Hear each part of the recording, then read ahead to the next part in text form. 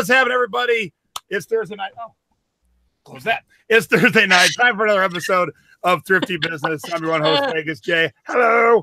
And tonight I have an extra special co-host tonight, Angela. Hey, Jay, how's it going? What's happening? Hey, everybody. How are you, Angela? Where are you located, Angela? We are in Anderson, Indiana tonight. And what's the temperature going to be in Anderson, Indiana tonight? About 4, probably. It's really cold. Freezing. It's messy, melted, muddy. Now it's freezing over. So it's a chilly 60 degrees here in Las Vegas. So, but let's find out about our guest. Time for Jay's Tiki Talk. Each week I drink a different rum out of a different tiki mug and try and match up to my guest. It couldn't be any easier than my friend Annette, because Annette lives in Cleveland. Her and I have tipped back many a cocktail at Porco's Tiki Lounge. So there's the Porco's mug right there. And to go along with it, where to go? Oh, I have my Cleveland spiced rum. So there we go. Yay. Perfect. Nice. How are you, Annette? What's going on? And what's the temperature in Cleveland? Oh, you know what? It was 30 degrees when I drove from Avon Lake to Parma tonight. It was 30. So it's probably holding steady, but sinking fast with the approaching weekend. So It's January. It's Northeast Ohio. What are you going to do? Heck yeah. All right. Well, Annette's here to talk about how you go from Nassau to lingerie. So sit back, relax, enjoy the show, and we'll see you in about 25 minutes. Okay. All right, let's get right to it, shall we? All right. Time for our scores of the week. Little bolos that you should be on the lookout for at the thrift stores or when you're out and about sourcing. Things that Angela and I have sold this week, and she puts me to shame this week, thanks to Russ. Hey, this one's on me. Okay, this pair of vintage lingerie, or a pair of vintage pantyhose still in the package. I paid 25 cents at the thrift store. If it wasn't 25, it was 2 for 25. Sold them for $16.99. And that was on Etsy. We haven't had an Etsy score in a while. So that was cool. On Etsy, and they weren't listed very long, maybe a month or so. Very cool. Yeah. Bozo the Clown. Okay, actually, it sold for a best offer of $25.99. This is an old sticker book. It was still complete, but it was just a kid's sticker coloring book. I bought a stack about this deep of old coloring books that didn't have the pages colored or anything. So I have plenty more, and I got the whole stack for $2 at an auction. That is badass. I didn't realize. I give the show prep, but I didn't really read. I didn't know it was a sticker book. That's even cooler. Yeah, I love the sticker books. This is a vintage. Obviously, it's pretty obvious. It's a hand-tooled leather bicentennial purse, but it had never been used. It was still in its original box, and the box was kind of beat up. I threw it out there originally for $99.99. Just to see what would stick. I'd sold a similar style, but used for like $40 previously. So I was like, you know what? Let's double it. It's twice as nice. So I put it on sale and it sold for $69.99. I was pretty happy with that. Nice. And my mom in the chat says, Angela, get out of my quarter territory. And I'm coming to her territory. Is that not killer? All right, the backstory on that one, since we have the brick and mortar, we have a sign that says we buy almost anything. And a kid called and said, hey, I've got some old porcelain and some old metal advertising signs. Are you interested? And I said, bring them in, we'll take a look. So he and Russ started talking, and he had 9 signs, and his asking price was $300. And of course, Russ tried to talk him down a little bit. And, and finally he just said, fine, I'll pay you the $300. And, this one blew my mind. It blew my mind. It sold for $1,253. Well done. Yeah. And all said and done, when we were done selling the signs, our net was over $2,000 from that $300 investment. And it only took a week for all of them to sell. That is awesome. Now I feel bad showing a $1,253 sign. And then I'm like, look at this $35 t-shirt I sold. But it's a Transformer. Yeah. Who's that? Yeah, so what's that guy's name? This is Optimus Prime, and this was a 4XL t-shirt. So there's not a lot of customers in that size, but they also don't have a ton of options. So when you find them in the big sizes, both men and women's, make sure you snag them up, because there is a big dude who is way bigger than me that's going to be enjoying his new Transformers t-shirt now. Very nice. And then this is a modern shirt by RJC. RJC is a brand that's been making Hawaiian shirts forever. There's a tag. For whatever reason, this pattern really struck a nerve in the tiki Hawaiian shirt community. They don't make this print anymore, but I have sold this print 3 times now, and I always get $60 to over $100. And that is not the norm for a middle of the road Hawaiian shirt that's modern. Yeah, but that's really a cool look, though. You know, it reminds me of like the old stamp collector. Yeah, no, definitely cool. I would have bought it. But they should definitely have come back with us. But I hope they don't, because it's good for us thrifters. Real quick, what did you start the sign? What did Russ start the sign auction at? What price? I believe that one. I think he started it at $99.99. Okay. Some of the other ones one started at $9.99, and then he had some that he started around the $50 range. But that one he started at $100, and it was sitting at about, I think, what was it, $950 going into the last 30 seconds. Awesome. All right. Now you might think, Jay, why is this a score of $15? Where? So I got 6 of these right before last Christmas. And they, although they're Christmas colors and they're called Christmas dog toys, dogs don't know colors. But I sold like one last Christmas, and then one like in like April, and then none this Christmas, and the other 4 after Christmas. So, just goes to show you, wasn't big sales, but I paid $2 a bag for 6 bags, and they all sold off the same listing. So it's super easy to list. And I made some, okay, money, and it was easy, but it was weird that the majority sold after the second Christmas. And if you're not familiar with Iron Maiden, you should be. It's one of the all-time greatest heavy metal bands. Yep. And pretty much anything you find with their mascot Eddie on it, records. That's Eddie behind me. For those of you who don't know, who always wondered what those eyes are, that's an Eddie bar towel right there from the last concert. But I sold this record for $37.49. All right, after we do the scores of the week, I do my CD scores of the week. Whoops, I didn't set. There we go. All right, I couldn't decide between the two because they sold for the same price. So I thought I'd show you both. I know this is everyone's favorite band, Saint Just. Yeah, mine, absolutely. I don't know them either, but when I scanned it at the record store, I liked what I saw. I paid $7.99, and it sold it for $50. I'd make it my favorite. And I thought this was a D-level metal band from the 80s. I did just find out it was a parody band. So this is like the British version of Spinal Tap. Nice. And so it's kind of a fake metal band, but I paid $3 and I sold it for $50. So that's $10 into $100. Yep. Easy peasy. Now, a lot easier to ship than that sign was. Oh, yeah, way easier than shipping that giant sign. So those of you who have not taken my webinar yet, you should get over to www.flippincds.com. It is 2.5 hours of so much content. Your brain will explode. You're going to need to watch it more than once. But I teach you all about what you're looking for, and from two angles: how to get through all the stuff in the thrift store quickly, and how to go and move about a record store and find out the good things that they missed. Now, every week, I'm going to be giving away a webinar. So if you haven't bought it, at least for a couple more weeks, I'm about to give one away. And so here is, I'm going to implore all of you, please, please, please. If you have seen the webinar or you're in the secret beach where you can watch the webinar, don't answer the question. Please, please, please, please. 2 of the last 4 winners didn't need to win. And I get it. I love playing trivia. I get excited when I want to answer a question, but let someone win who hasn't seen it yet, please. All right. So I did give a little clue in the thrifting board earlier today. We'll see if anyone paid attention to the clue. So here is the question. Are we ready? You need to know who this is. Is it coming up? Oh, there we go. You need to know who this is because in 1971, this album came out and her backing band at that time quit and became their own band. What band did they turn into? That's the question. Dude, I should have the, I don't think I have the Jeopardy music anywhere. I should have that. That would be perfect right now, but it's probably, obviously it's copyrighted. I probably get like, no. Yeah, you'd get yanked for that one. So the first person to answer the question, who did this person's backing band turn into, will win the webinar. Angela did not know, and neither did Debbie. I knew who she was, though. Yes. So, yeah.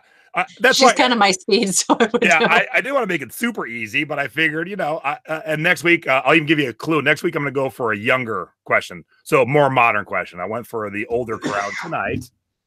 You're getting some good guesses. Yeah. Oh, shoot. And Joseph's the only one guessing. And I apparently, either people don't know who this is or they're not Googling fast enough. Wanda Willis gets it. Congratulations, Wanda. Way to go, Wanda. In 1971, the Pogues, that's a funny answer, Christine. In 1971, at various times between recording the album and touring, she had the first 4 members of Eagles in her backing band, and they at one point said, shit, we should have our own band. So this is Linda Ronstadt and her 1971 backing band turned into the Eagles. So there you go. All right, so our winner. Now we know. Our winner would be, I lost it already. Bobby Wilms? No, Wanda. So Wanda, okay. Send me a message on Facebook and I will hook you up later this evening. So thank you everyone for participating. And next week, I said I got a question already in my brain for a younger, more modern question. So be caught up. Now, for those you didn't win, go get the webinar, flippincds.com. It's a kick-ass webinar. You will get every dollar's worth the first time you find 2 good CDs. All right, back to it because not everything is winners.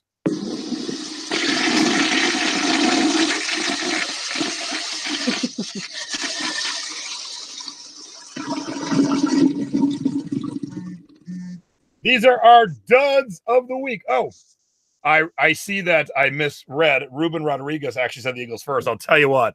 I'll give it to Ruben and to Wanda. I don't want to. Oh, that's nice. I don't do any take backs. My wife pointed out I misread. So Ruben, you message me too, please, and I will get you taken care of. Sorry about that. Excellent. All right. Oh, this is a bummer. Okay, this is. So I said a $256 sign is your dud of the week. She said, "Yeah." I said, "Okay." And here's why. We sold this. This was in that batch of signs from the same original $300 purchase. And we had, now these signs are meant to stay outside, right? These are advertisement signs. They've been on the side of a building since, it's from the 1940s. So look how much it's been exposed to. Well, we put it up in the front window, and for whatever reason, we don't know if somebody had coated this one with something prior to us getting it. But when we pulled it out, it had like a white ick on it. And this is what happened. Oh, hang on. Yeah, bummer. See that? So Russ was, his heart sank. He was like, oh my God, what's happened? So we tried to gently wipe it, and it was just revealing the blue paint underneath. But we couldn't send it as it was. It was a, for sure, item not as described. So we contacted the buyer, sent them photographs, and asked them how they wanted to proceed. And they said, you know what, we'll go ahead and cancel it. Now on this one, it's going to turn back into a score because this is actually local to our little town that's near us. And on those Facebook groups where it says, if you grew up in Marklettville or you grew up in Vegas, somebody had found this listing on eBay and it actually shared it on the Facebook page. So that was kind of cool. Now, Marklettville doesn't have much. They've got a gas station, a liquor store, and a police department, but they also have an auction house. So that sign's going to go to the local auction house and be sold there. That's cool. So that's why. Yeah, I get now why I remember that story, but I don't know why this $300 lamp is a dud. This is my biggest auction ever. This is on me, hanky pankies. And I, look at that. I did the light up picture and they didn't pay. This person, I'm hoping that something terrible hasn't happened, but I can't find any other reason why this person wouldn't have paid for it. It's gone into unpaid assistant, and time is up tomorrow. So I'm going to have my first chance to do a second chance offer. Oh, so it ain't going to be a dud. You're just. I hope not. That's not a real. I'm hoping dud. not. Yeah, let me show you what a real dud looks like. It looks like a Dora the Explorer Halloween scrub, probably because it's size small, that I've had for 3 years. Finally sold a $9.99 auction with free shipping. That's a real dud. That is bad. And also, I don't know what I was thinking. This volume 2 isn't a big seller, and I bought a bunch, but I sold it for $4.50. I paid like $1.25. So when everything was said and done, it was just a colossal waste of time. Yeah. All right, now it's time for where in the world did our stuff go? If you are not selling worldwide, you are leaving out $7.3 billion potential customers. And every week I sell tons of stuff around the world.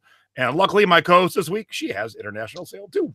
I did. I sold this rain slicker to, I think it's Geissen, Germany.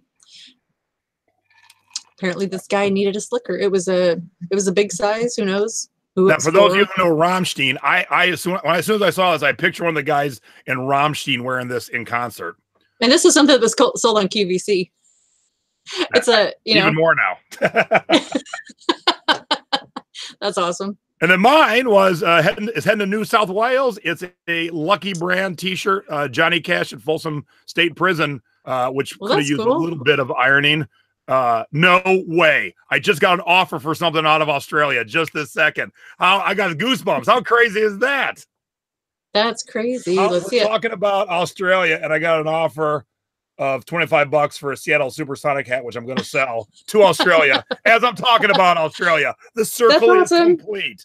It is. I sold a Hawaiian shirt to Hawaii too. But talk about proof of why you should. While we're talking about it on the show, I'm selling a hat to Australia. That's crazy. I'm checking my phone. I'm not selling anything to Australia. Crazy. Hey, I did have an offer for a hat to Australia. Now it's time for close enough. Our thrifty tip of the week. Little tips and tricks to help you out when you're outsourcing. Check for shipping supplies. Check for things that you can use in your business when you're at the thrift store, garage sales, that kind of stuff. My mother-in-law, those vacuum bags from Ziploc, she found a gazillion of them all packed, like one folded inside another. I think she paid like 50 cents at a garage sale, and there must have been like 30 of those in there. And I have used them for everything. I don't usually necessarily use them for big giant stuff even. They're all different sizes. I've used them for shipping coats and sweaters and just things that needed a little bit bigger than a Ziploc would have covered. But I found peanuts, all kinds of stuff. You just got to look under the tables. And exactly. Anytime I can save money on business supplies, the consumables, got to do it. And they've already paid for the hat. So guess what? You'll be seeing next week's show. All right. All right. So here's my thrifty tip of the week. I bought this CD for $9.99. I sold for $11.95. Now you're like, why is that a tip? You lost money when all the smoke cleared, but I didn't lose a lot. This is at a record store that has, the way it's situated in LA, there is no cell reception ever in a million years. So I put a lot of my knowledge to the test, but also I guess, vintage bottom of the Voyage to the Bottom of the Sea, vintage soundtrack by Jerry Goldsmith. Jerry Goldsmith's a great composer. Thought I'd give it a whirl. So it really didn't lose much. Maybe I lost $1, but the gamble could have paid off. It could have been one of them $50, $100 CDs. So just sometimes go with your gut. If you're wrong, you're wrong, but still get your money back. All right. But other CDs I got that day that I was just using my gut and my knowledge, I made a lot of money on. So the few that weren't the best, they just go out in the wash. It all works out. Yep. All right. You have got to be shipping me little tips and tricks, what to do and what not to do when you are shipping. Okay, this is the same item on both sides here. And as I wrapped it up the first time over here on the left-hand side, and it was going to take me 3 sheets of small bubble. And I just got these 2 huge, giant, like wagon wheel size bubble wraps. And I was like, you know what? It made me stop the shipping and go to my invoice and check. And I did the math. And I know math isn't my thing all the time. But I did the math twice and checked it. And it cost me 5 cents for a sheet of the giant bubbles, or 9 cents for 3 of the small ones. And it's only a few pennies, but those pennies turn into dollars. So guess what? Those went out in 1 sheet. And if I'm using it like that all the time, it's going to add up. Oh, I am so cheap. Oh my God. I say, that's even more, even more concise about it than I get. I'm like, oh, whatever. All right. So first off, I want to send a shout out to Rochelle Baldwin. I hope she's watching. She's new to the thrifting board, and she said, because I said, hey, I'm going to give you a shout out tonight. And she said, what show? I go, my show for 4 years. She goes, oh, I'm new to the group. I'm like, oh, cool. But I want to give you a shout out. She found at Goodwill for $1 this Kahiki plate, which was a tiki place in Columbus, Ohio. I didn't have this piece, and her and I struck up a great deal for it, which was awesome. And I couldn't wait to add it to my collection. So here's my shipping tip of what not to do. Where I live, we have shared mailboxes. And then if you get a package, there's 2 big mailboxes that the packages go in, and then the key goes into your mailbox. Well, last Friday it was raining, and neither I nor Stacy wanted to go out in the rain and get our package. So we waited till Saturday. By Saturday, it had been stolen. So it's heartbreaking. Yeah. So rain, sleet, snow, ice, go get your mail. Unfortunately, it's just the way things are nowadays. People love to steal mail. The real bummer is, they're looking for electronics and expensive modern stuff. I know whatever thief stole this, opened up this old dingy plate and went, what the hell, and threw it away. I'm sure of it. So they threw away history. And as soon as the mail shows up, go get it. Especially if you're in communities like Vegas where you're in shared mailboxes, kind of easy to pop it open. Because Stacy came in and said, the key was in our mailbox, but there was no package in the big locker. And I never thought about it. I'm like, hey, where's my Kahiki plate that should have been here? Oh, yeah, it got delivered on Friday, the same day that mine and some other people in the neighborhood's mail got stolen. So, but Rochelle, thank you. I do love you. You sent me a great deal, and find me another one. I'll buy it again. That's all I got to say. Why couldn't it have been the day that, labels came or something, not on plate day? But I'm going to keep an eye out on local apps and eBay and stuff, because she's got a bunch of good pictures that she messaged me. So I know all the nuances of the crazy and stuff like that. So I could definitely prove if it shows up anywhere that that's the one. Oh, yeah. And I'm the eternal optimist. I'm like, you're going to find it. It's going to be at a rummage sale, or somebody's going to have it. And I wouldn't want to be there when you find it, but it'll come. Yep. I will keep an eye out for it. All right. Now it's time for eBay tip of the week. Our eBay tip of the week. Little tips and tricks on eBay to help you out when you're listing or selling. Oh, I guess I'm going first. All right. So I can list CDs on Amazon. Not a lot of you can, but you also can list on platforms. And my tip is, when something doesn't work on one platform, don't automatically think it's just done. Check another platform. This was listed on Amazon for 2 years, and it was the cheapest one on Amazon, and it lasted 6 hours on eBay before it got sold. That's crazy. Yeah, and I paid $1.67 for this, so I had to wait 2 years to get my $37.49. But I obviously had it on the wrong platform. So don't ignore other platforms. I pulled some stuff from eBay that isn't going to work, and Stacy was helping me today, my lovely wife, and I'm moving it into an Etsy tub. I've never listed on Etsy, but I got a lot of stuff that I know will be good on Etsy. So I'm making my first Etsy tub, and I'm going to start moving things to Etsy. So don't give up when it doesn't sell on one platform. Try at least one other platform. Exactly. Okay, and this is my thrifty tip, or my eBay tip for this week. I'm at a point with my store. I only opened an eBay store in March of last year. And, it was only October before that I was even selling on eBay exclusively myself. I was always on with my husband's. It's time for me to make a decision. It's time for me to upgrade. And it's just as simple as looking at the numbers. I went back 2 months and I'm like, okay, I'm paying too much in insertion fees. I could have already upped my store level. But I didn't want to do it in December. I was a little nervous. I was like, these aren't pure numbers because it's Q4 and all that stuff. But when I go back and look, if I'm going to continue listing all the stuff that I have here to list, I'm going to be throwing money away. So it's time to upgrade. So, sometimes you have to spend a little bit of money to get better returns. And that's hard as a brand new seller. That's hard. So Miss, I'm not going to spend 9 cents. I'm going to spend 6 cents. Then says one tip later, hey, spend some more money. Exactly. But see, if I had $56 last month in insertion fees on top of my regular subscription fee, I'm already losing money. So I want my nickels back.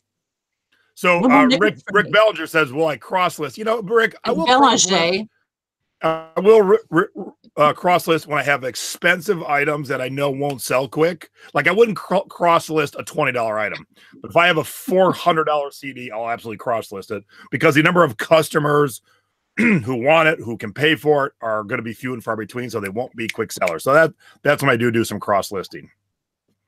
All right, and before makes me nervous. As you can see, we have a special guest joining us for a quick second here. Before we get to that, here's our viewer tip of the week. All right, our viewer tip this week is coming from Melissa Stone. She's in the thrifting board. She is telling us about cleaning up those canvas sneakers, hats, tote bags, that kind of stuff. The absolute best cleaner I have found to clean canvas shoes and laces is Shout Advanced Gel Brush. It's usually expensive and a tube goes a long way. She's had great success cleaning even the grossest looking skate shoes and sneakers, and they smell fresh too. That's always a plus if they come out smelling better, if they've been on your feet. Just follow the instructions, and of course, always use your best judgment. Test it in an inconspicuous area first. Don't hold us personally liable if something goes wrong. But you know, it's a great tip, and it's got that little built-in brushy scrubby thing on the top. I've used that before, and it's a good tool to have. So thank you, Alyssa, for that. Awesome. Moving right along. Yeah, always start in an inconspicuous place. Don't start right in the middle of the front. Yeah, like maybe try the insole first. Who's this pretty lady? All right, so we have a quick special guest join us here for a few seconds, and let's welcome Erica to the show. Hi, Erica. Hi, thanks for having me. Hi, Erica. Thanks for hopping on here. All right, so Erica and I have been chatting, and I want to use the thrifting board. Now, if you don't know what the thrifting board is, it is my Facebook group. It's for thrifters and eBayers and Amazoners and Etsyers of all shapes, sizes, levels, ages. Coming over, it's a free group. There's 53,000 members that love to help each other. But speaking of helping each other, we now want to use the group to help the government employees who are being affected by the shutdown. So, Erica, real quick, tell us, how are you being affected by the shutdown? Well, my husband is a federal law enforcement officer for Department of Treasury, and we found out mid-December that a shutdown was on the brink of the horizon. His vacation at Christmas was recalled, and we thought, okay, well, we can last a couple weeks, and here we are, over a month later, kind of wondering when we're going to get back to life as normal. So they're existing off of Erica's eBay business.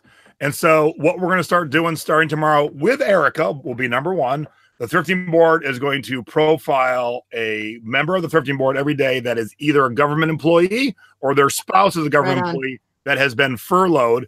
And then what I'm asking the members of the thrifting board to do is to check out their store. If there's something that you need or you want, buy it directly from them. Give them a hand while they are waiting for this this government shutdown to end. This is not going to be a political discussion, but we are going to give a helping hand to our members. And what I'll do is I will buy something from every single person we profile. So I will put my money on the table to help where I can. And look, it don't got to be anything big. But if Erica's got a bunch of $5 items in her store and 100 of us buy a $5 item, that will help put food on the table, right, Erica? That's exactly right. And thank you so much for using your platform to help. So Erica's going to help me. So she's going to help me. Not that I think anyone would be, you know, unscrupulous and say, hey, they work for the government when they don't. But hey, my mail just got stolen. So we always got to be, you know, double check all of our stuff. And so what we're going to do is Erica, I'm going to start 2 posts tomorrow. One for Erica's store, and please buy something from her if you can or see something you like. And then a post for people to say, hey, this is affecting me because I work for the government or my spouse does. And it can be a life partner. I'm certainly not holding a candle to, you know, if it's a legal wedding, you know, I don't care. If the person in your house works for the government, so Erica's going to help me vet those people because she knows what to ask or look for. And then we'll profile one person every day. So make sure to hop in the thrifting board starting tomorrow with Erica and see if they got something in their store. And it doesn't have to be an eBay store. So if you're an Etsy seller, we'll show your Etsy store. If you're an Amazon seller, if you're a Mercari seller, whatever you sell on, put your store there. And, you know, outside of shopping, you could go in and you could share their stuff, go directly to their store and share all their stuff onto your social media, onto your Pinterest boards. You know, there's other ways we can help out. I need jeans though. I blew out the knee of my jeans. So, you know, I'll be shopping. I hope you got something for me. But, you know, we are community. We are community and we're family. And, you know, I mean, everybody, we see it. It's like we celebrate together and we grieve together when things happen. And sometimes, you know, sometimes we all need a little hand up, you know, some help. And if this works, you know, I hope it does. So Erica, real quick, before we say goodbye to you, what is your store name? But of course, it'll be up in the thrifting board tomorrow. Well, my store name is planting_a_vineyard. Planting a vineyard. Planting like wine. It's up. Vineyard. I like it. All right, Erica, you and me, we're going to tackle this. So everyone, keep an eye out for her post and the post. If this is affecting you, we want to get you up. We'll need somebody for Saturday and Sunday and Monday. And let's give each other a helping hand. So thank you, Erica, for stopping in. And I'll chat with you later tonight or tomorrow morning. Bye, Erica. Awesome. Bye. Thank you. You're welcome. Thank you. All right. So real quick housekeeping before we get Annette in here. Those of you in the Secret Beach, Annette is doing some more bonus tips for you guys tonight. So a bonus tide pool. So in the Secret Beach members, head on over to the Secret Beach and you'll see the link for the after show, which will start 1 minute after this show ends. And then this Sunday, we don't have the exact time yet, but this Sunday, Mom and I selling past your expiration date, being thrifty over 50, how to start a meetup group. Now, it is a topic that not everyone's going to be interested in because maybe you don't care about starting a meetup group or you already go to one, but Mom will have her usual scores, her usual haul, embarrassing photos. So come hang out with us. Plus, most you'll be snowed in anyway. The meetup group is how I met Annette. There you go. See? And you make friends. And you, actually. That was the first time I met you. Oh, yeah, true. Yeah.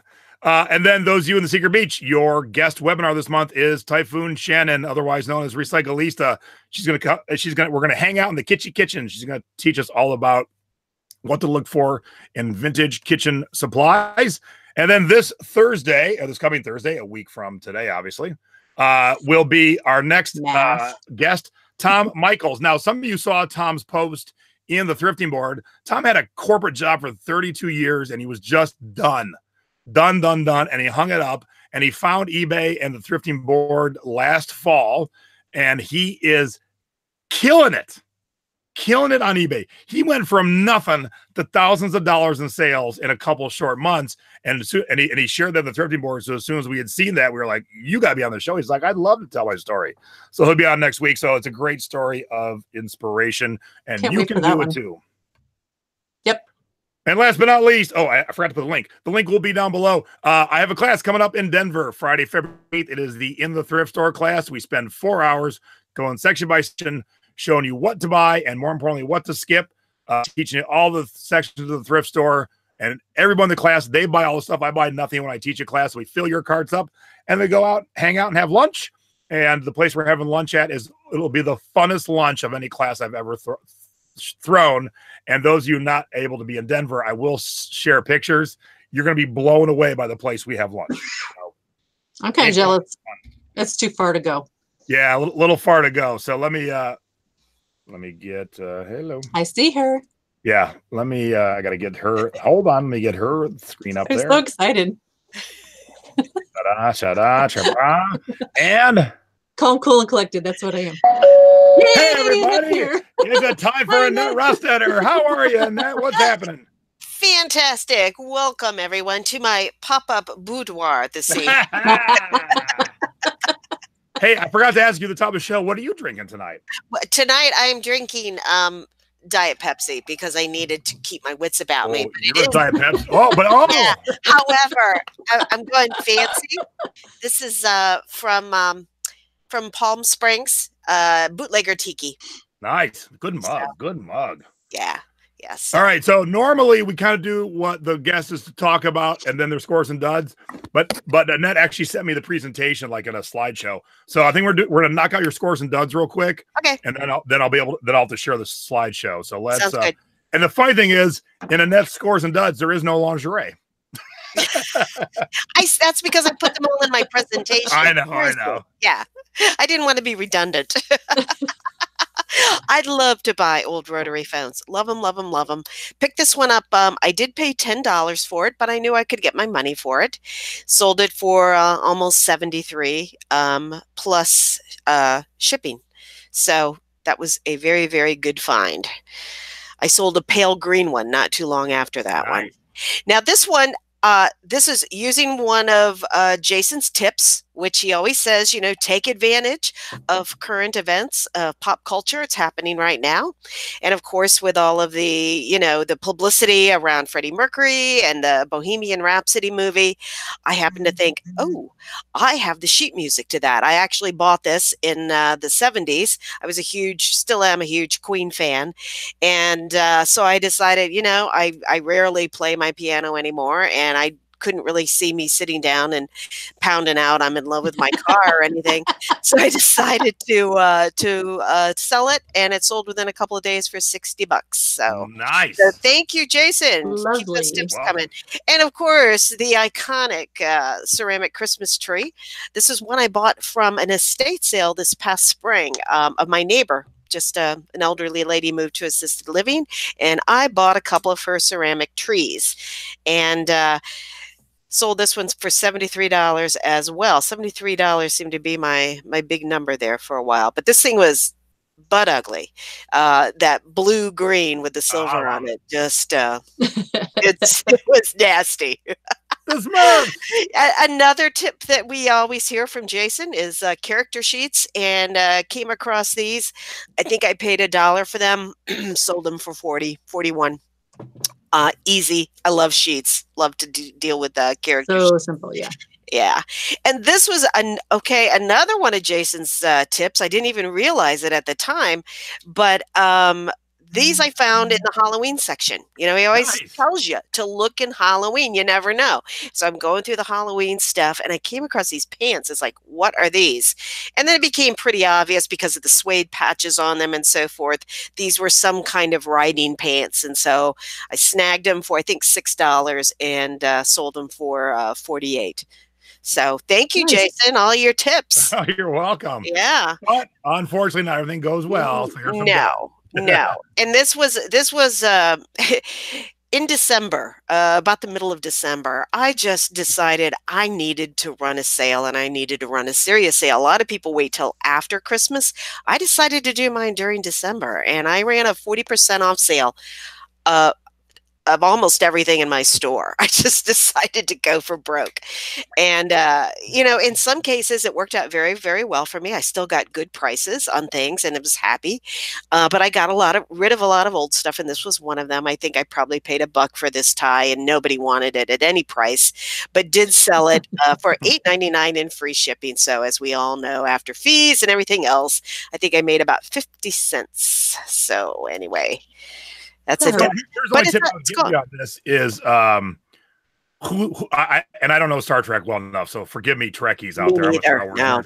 So who's the captain on Next Generation? Even though he's on this tie, I might have put his name instead of Ralph Lauren, which is the manufacturer of the tie, in the title, just for some bonus keywords. Yeah, good thought. Oh well.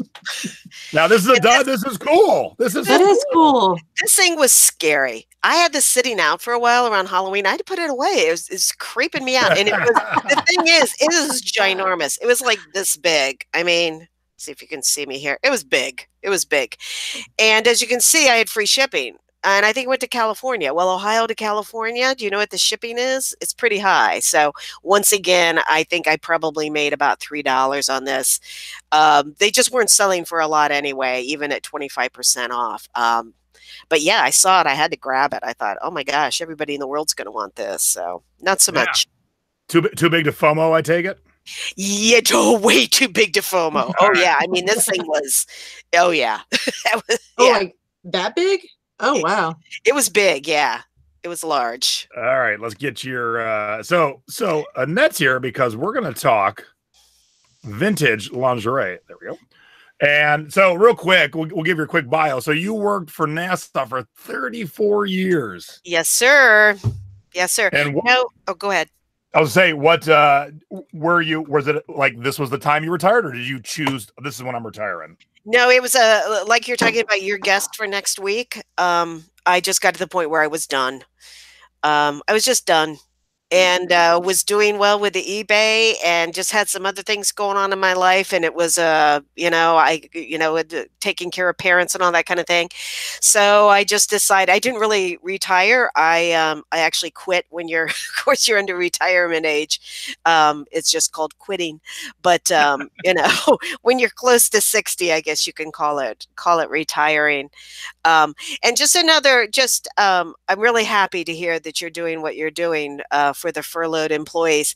And if we could also just add to that, not just government employees, but we can't forget our contractor friends, because they are affected by this as well. That's what I was for 34 years and went through quite a few shutdowns myself. Contractor employees, their employers don't give them another job. It doesn't work that way. And they will more than likely not get any kind of back pay unless they were essential and they've been working. They would definitely. So let's not forget about our contractor plans, of which I was for 34 years. So, and that's a good tip. And like I said, Erica's going to help me because we talked behind the scenes about how to prove it. And I would like to think that the world's a happy place, but I know for a fact that my haters sit in the thrifting board under assumed names. So I'm not going to believe anybody until I can see a little bit of proof. And that's just the way life is nowadays. And I'm sorry it is, but Erica's like, yeah, we can just, all I got to do is ask them like these 2 questions. We'll know if they're legit or not. So, but contractors too, don't forget about them. Yep. So they're often not included in statistics and when they talk about it in the news and so forth. So I kind of have to stick up for them a little bit. All right, so let's get from Nassau to what's hanging behind you in your boudoir. There's no direct correlation, just so you know. I generally went to work every day with, fully clothed. So it's optional here. yeah, exactly. So somehow, I don't know how I even fell into it. I think, I'm a girl. I like girly stuff. So I kind of gravitated towards, I would see maybe a fancy nightgown at a thrift store or somewhere and picked it up and then picked up another one and then gathered a few more. And the next thing you know, it seems like that's kind of what I'm specializing in. So in any event. For some reason, when I go to push play, it doesn't. It goes black. Huh. See? Yeah. Okay, so you're gonna see the inner workings of Keynote right now, and I will zoom in here because I don't know why it's doing that, and of course, no time. Go ahead. I read in your I read in your bio that you ended up at somebody's garage sale and had been a collector. And that's kind of the same thing that happened with me, was that we went to Ohio. So I was in your territory, but we went to Ohio, over in the Cincinnati area, and we were there to buy some dishes. This was like a leap of faith to even make that trip over there, to get these specific atomic dishes. And while I was there, it was a Franciscan atomic starburst. Yeah.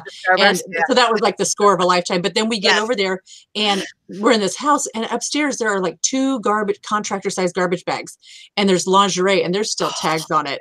And I can't even, someday I will tell you the story and we can cry together over the 2 closets of clothing and all the original shoes in the boxes that I was too scared, because we got there and we had to pay cash, and we're like, okay, we only have to switch cash with us. We brought the car. We didn't even bring an SUV. So I was like, we got to get all this stuff back to Indiana.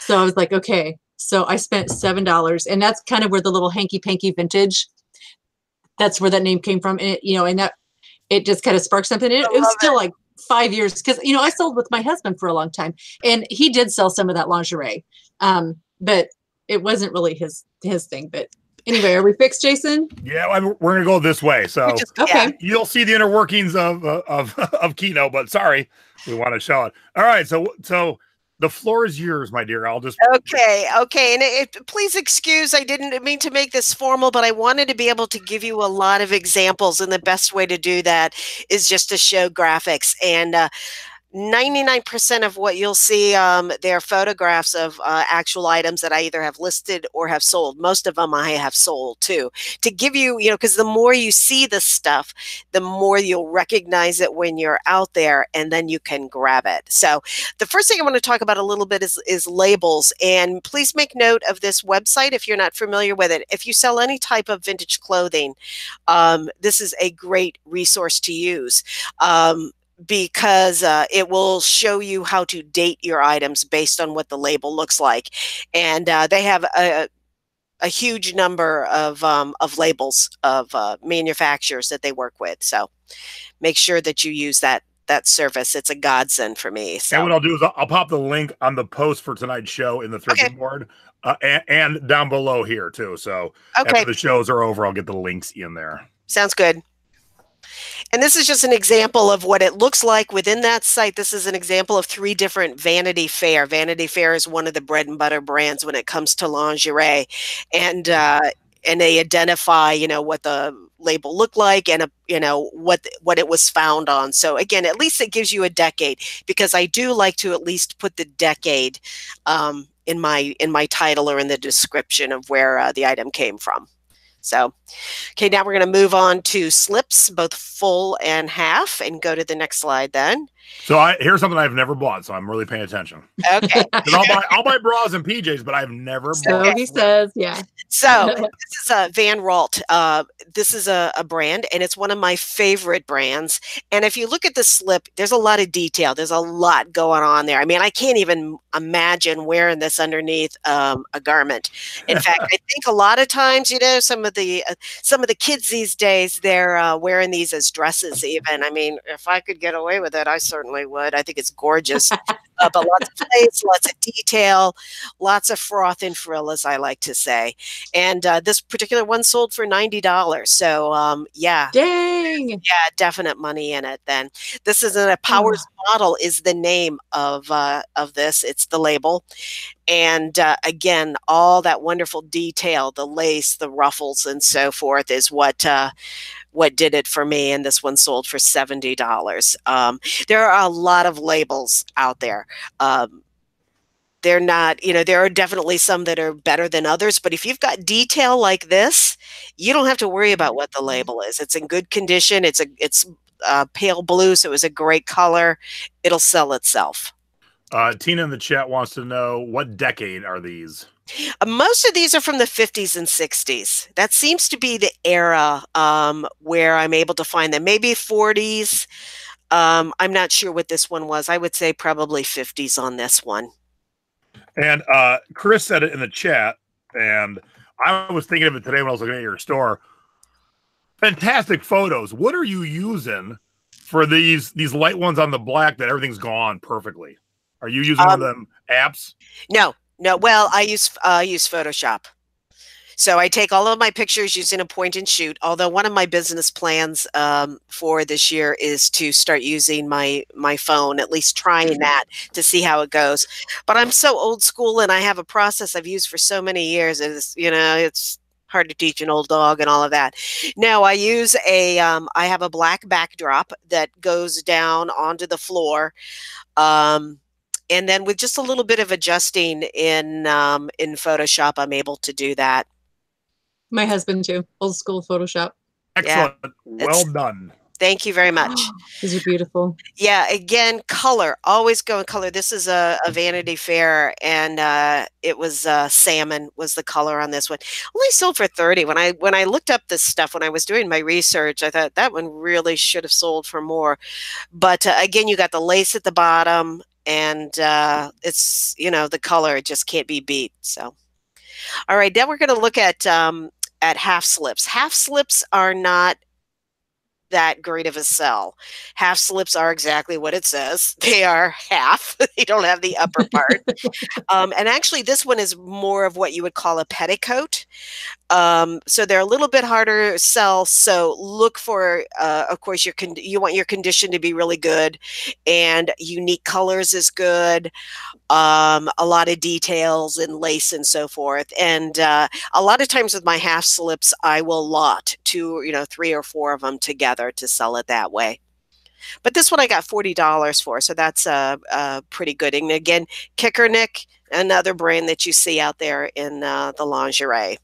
Okay, so on that black one, that's just a straight slip. It's not wired or hooped or anything. No. None of my stuff has crinolines in it or anything. And crinolines are those, it's that real stiff, like netting or tulle that makes the dress really stick out. So although those are great. If you ever see those, pick them up. Crinolines are great, but I don't think I've ever dealt with any. So Stacy, not my wife, different Stacy, but spelled correctly with just an I. Do you know when they stop putting zippers in the side of slips? No, I don't. And I have sold some other lingerie. I had a corset that had a side zipper in it.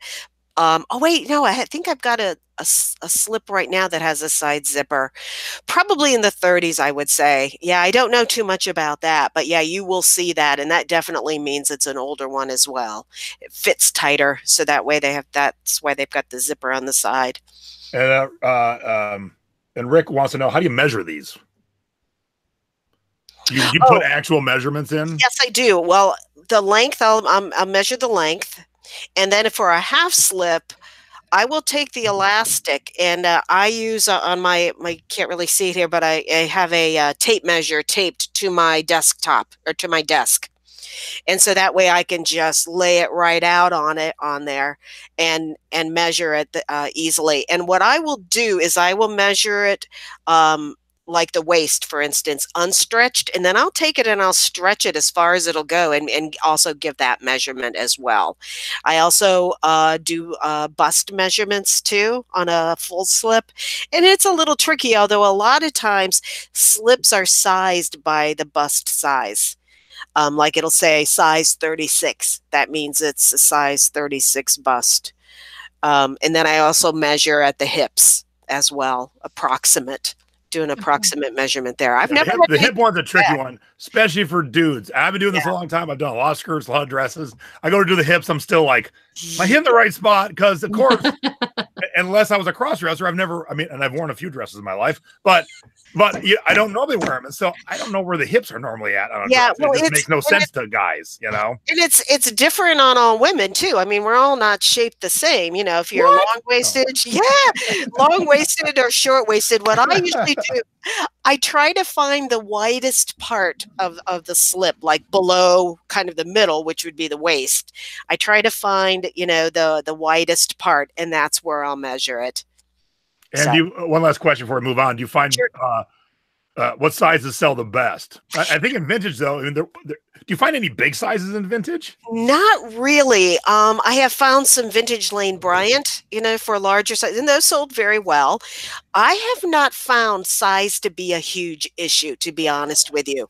I have sold size 32, which is pretty tiny, up to about size 38. Mostly it's size 36. It just doesn't seem to be a detriment. Again, if the item is in good condition and it's got some great qualities to it, it doesn't really matter what size it is. So there's a buyer out there for it. All right, tell me about these sexy Yeah, panties. I know. Those are sexy. Aren't those great? Can you imagine? I would totally wear those. Yeah. Maybe that's TMI, but I would. I have to say, panties are a new thing for me. Now, I've worn them all my life, but I've not really sold them until this year. It's just kind of, I don't know, kind of gave me the heebie-jeebies. But there's a garage sale where I bought the mother load of vintage lingerie 2 years ago. It was a collector who was downsizing her collection, and I bought a lot of stuff from her. She had another garage sale this year, and it was mostly panties and girdles and stuff like that. And so since I had bought some previously, I knew that there was some good stuff. So I grabbed some and glad that I did. So one of the things that you want to know about panties, there is a term called a mushroom gusset. And I'm assuming it has to do with it's that panel between the legs. It's called the gusset. And I guess it's the shape. It's like a mushroom shape, as opposed to the ones in the previous screen that's had a seam down the middle. But it's mushroom gusset that people are looking for. So that's something that you'll want to pay attention to. Also, when it comes to panties, sheer is king, or queen maybe is the better term. When I go to the next slide, you'll see how much a pair of used panties can give you. What? Yeah, $194.50. And again, sheer is the most desirable feature when it comes to panties, I have learned. Now, I sold a pair of the same brand, the same style, the Sheerio, last year. And I had done some research, and I did a fixed price of buy it now of, I think, $89, and they sold right away. And so this year, or this time when this was a different pair that I bought at that garage sale from the collector. And I decided to try an auction format. And I highly recommend giving that a try on some of these items. I would never have dreamed of asking that much money. So yeah, I paid 50 cents for them, and they sold for $194. And I believe I started the auction at 89, since that was what I'd sold the other ones at, and wanted to get at least that much out of it. So that is awesome. Hell yeah. One of the things you want to look for inside the panties, because it'll be inside the legs, are garters or garter tabs. Now, garter tabs are just like a little piece of, they're like a little satin loop that the garter would slip onto. And sometimes it is the actual hardware, like it is shown in this particular one. So it's just, you want to check and see if they're there so you can make note of it in your description, because that is a feature that that you will find along the way. She's doing like my private bolo list right here. Like, these are all the things that I have not found yet. I'm looking. I'm going to Ohio. This is something I had never encountered before. They're by Olga. I'm sure a lot of you ladies at least have heard of the brand Olga. And this is called a bubble panty. Why? I mean, I know why. You can tell by the shape of them, but I'm not quite sure why that design was ever created. But you know, the detail on that is fantastic. Wow. The little rosettes and the lace, and these also had built-in garter tabs that you could attach the actual hardware to. And, you know, they sold for $70. So that's not bad for, you know, a piece of froth and frills. So, okay, we're going to move along here. Beautiful. Ooh, sexy long nightgowns. Yeah, to nightgowns and robes. And I think nightgowns and robes are probably my favorite. I think that's where I kind of got hooked on all the frills and froth of vintage lingerie, is with those old nightgowns from the 50s and the 60s especially. This particular one, I think this is a Vanity Fair. I think I still have this one up for sale, but you know, it's just kind of your basic gown. But if you want to go to the next one there, Jason, this is my favorite kind of thing. Here. This is white chiffon and a peignoir. A peignoir is a two-piece set, usually a robe and a nightgown underneath. That match, go together. And being white like this, you would want to make sure that you use the term bridal or wedding set as well. That's very often, more than likely, this belonged to a bride at some point. Or a lot of times, you know, brides-to-be back in the 50s and the 60s, they would receive stuff like this at a shower. And they would take the box that it all came in the tissue, and they would shove it in the bottom drawer. And yeah. And honestly, it probably didn't even see daylight the night that they wore it. They probably wore it in the dark. And look at the collar on that thing. Yeah, I know. Isn't that amazing? Yeah. And again, $80 for this beauty. Oh, I just love that. I sell that every day. Hey, Mom, did you have one of these? Oh, Jason. I did. I think she showed it or talked about it on one of your shows. Yeah, that's what I'm saying. Sure. And again, this is another peignoir set. This one is it was ivory with some blue details, and again, it's all about the details and it's about the condition. You know, there's lace, the whole bodice, and by the way, the top part, like around the bust, that's referred to as the bodice, BODICE. It's all lace covered with nylon underneath it. And it's just, you know, it's only knee length, but it's just gorgeous. Vanity Fair is, again, my bread and butter brand. So now this next gown is one that came from the collector I bought from. And I'd never heard of this brand, Snowden. Again, there are so many brands, so many I've never heard from. Gorgeous chiffon, very sheer chiffon over pink nylon, and with all of these embroidered flowers. It was just gorgeous. So it was purchased for $4 and sold for $90. So that's the kind of thing you want to look for. It's all about eye appeal, as you can imagine. The next one kind of falls in the same category. I'm sure a lot of you, especially ladies and gentlemen too, if you follow fashion, if familiar with Elsa Schiaparelli. She was a contemporary of Coco Chanel. They were rivals of a sort. And this one was also purchased from that particular collector. I purchased it for $5, sold it for $136. This nightgown is just amazing. It had multiple layers of chiffon and nylon and tulle, and with the pink velvet ribbon detail and the lace panels on the bodice that went all the way down. That thing is just stunning, absolutely gorgeous. So Elsa Schiaparelli, always buy anything Elsa Schiaparelli that you ever see anywhere. Missy Lane is another brand that's a bread and butter. You can see that in this case, having the background that goes all the way, onto the floor helps with this kind of an item. So you can kind of see how it puddles, and see the width of the nightgown and so forth, and all that lace bodice and so forth. Another $70 nightgown.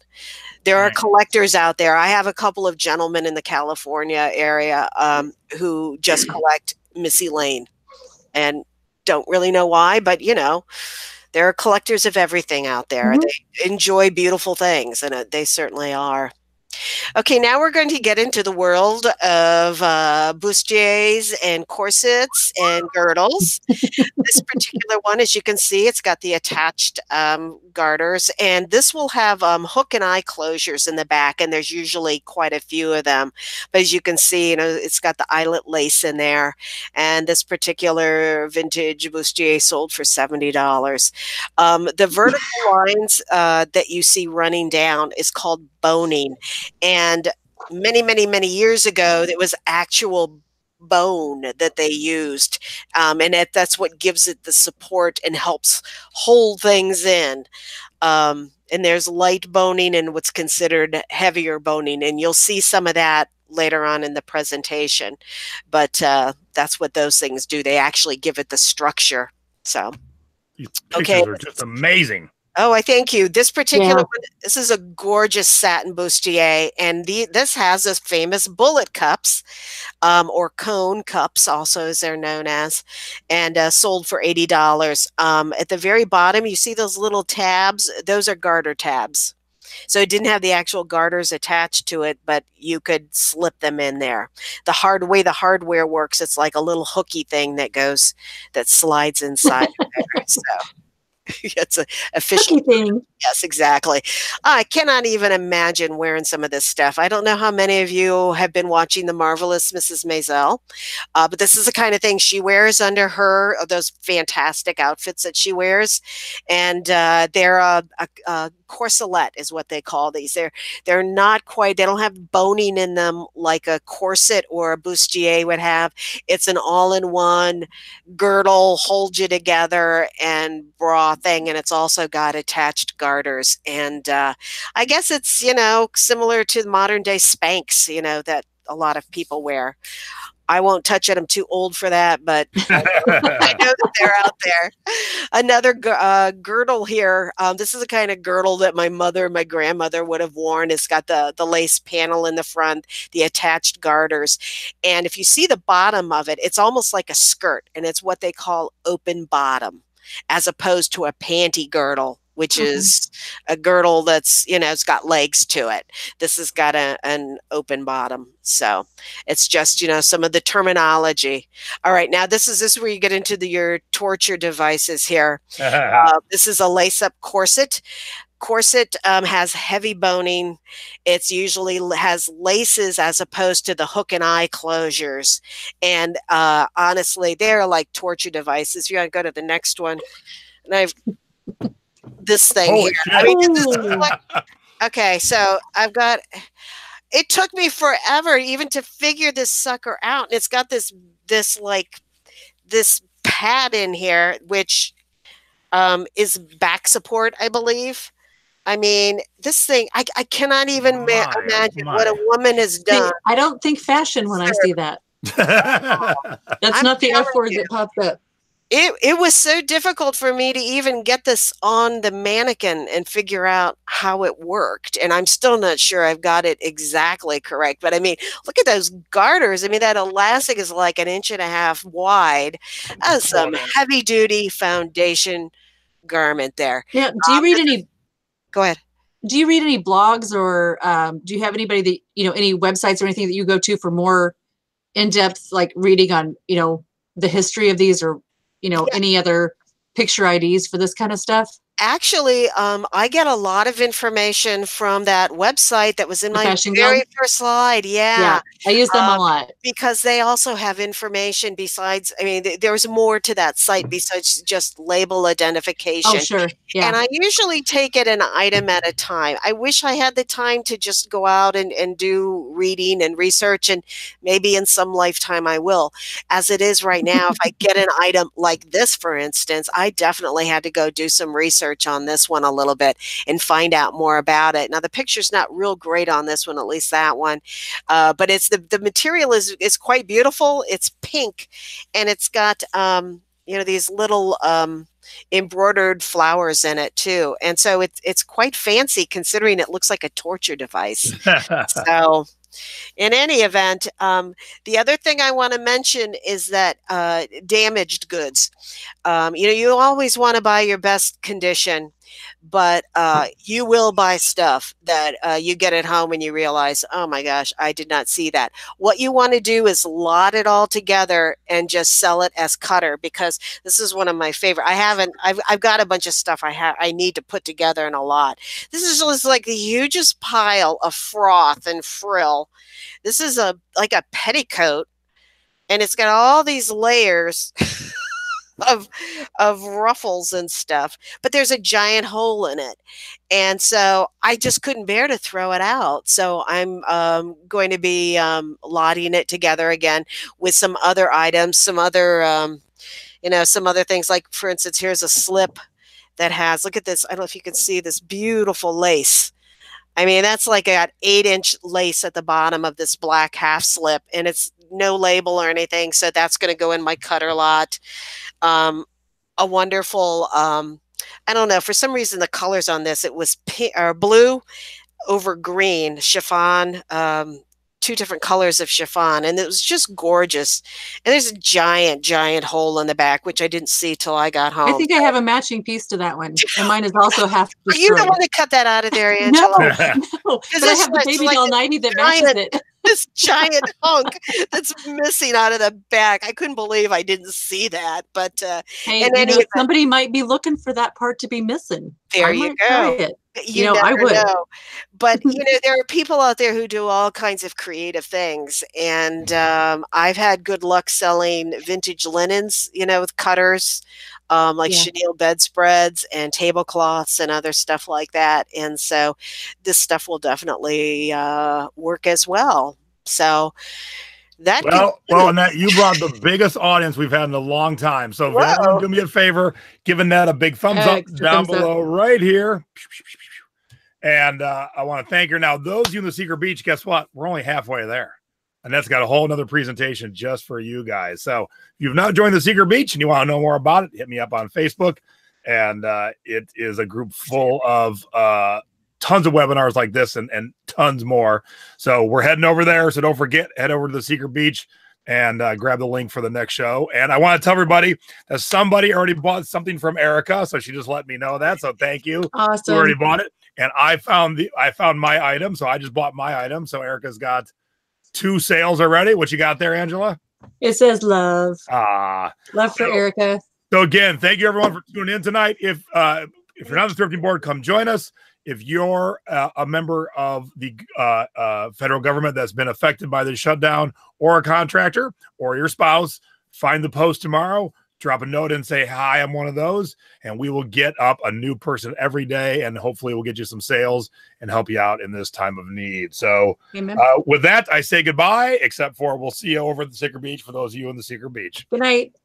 Thank you, Annette. Thank you, Angela. Bye-bye. Bye.